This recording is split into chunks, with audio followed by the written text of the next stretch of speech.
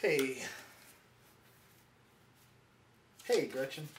So I was gonna put you up a video, but I thought that this might be a little easy, or photos, but I thought a video might be a little easier to explain how a finger mechanism works. They're pretty simple. I pulled some stuff out of my toolbox today and assembled this little knuckle joint here for you. It's nothing really that complicated. Let me pull this off real quick.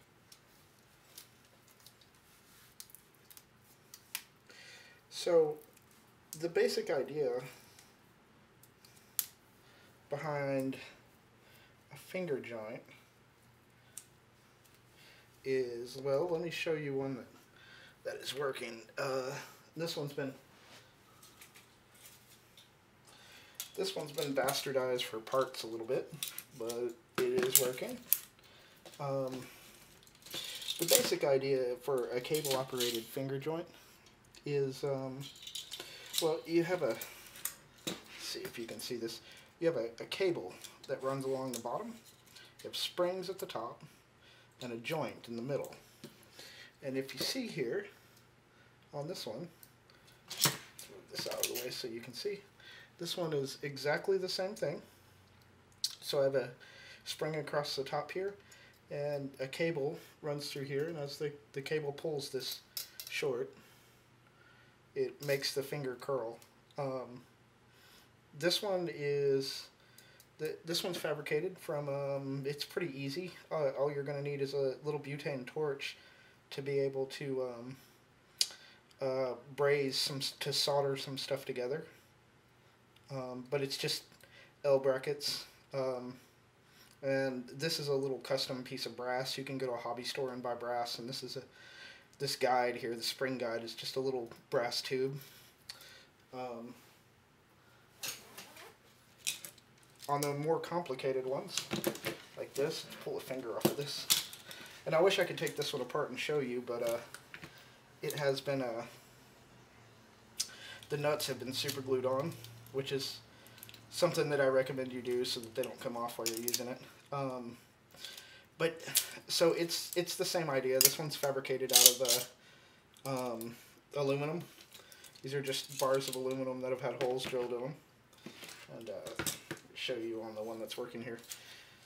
These are bars of aluminum that have had holes drilled in them, and I'm using zip ties here to just hold the springs on.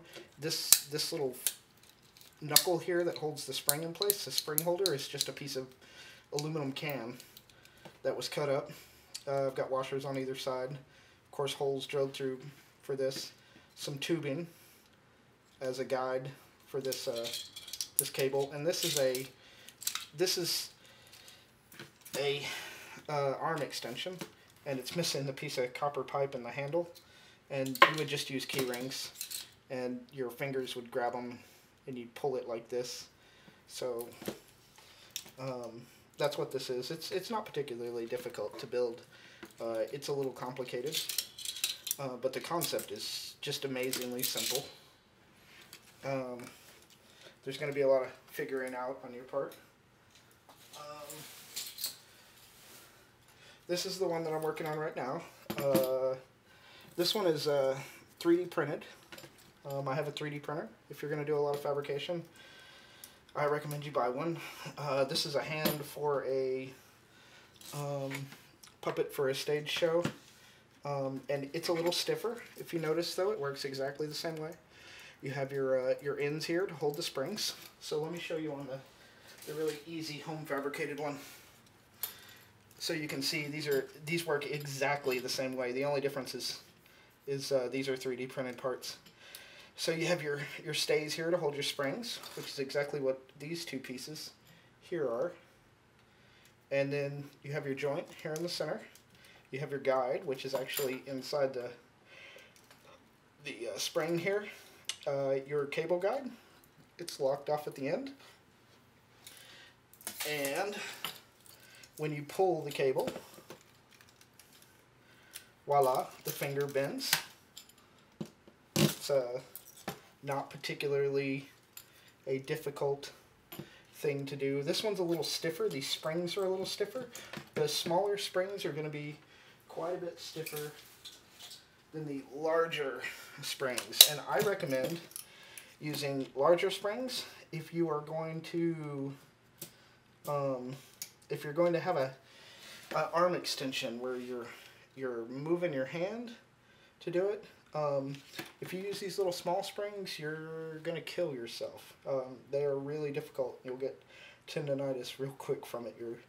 Your hands will hurt, like right here, it'll hurt really bad from pulling on the springs. So use the larger springs with it. That's about it. They're not particularly difficult to build, and if you have any comments or questions or anything, feel free to ask me anything you want to know about it. If I don't think I can just explain it to you in words, I'll make you another little video to show you. Alright, thank you.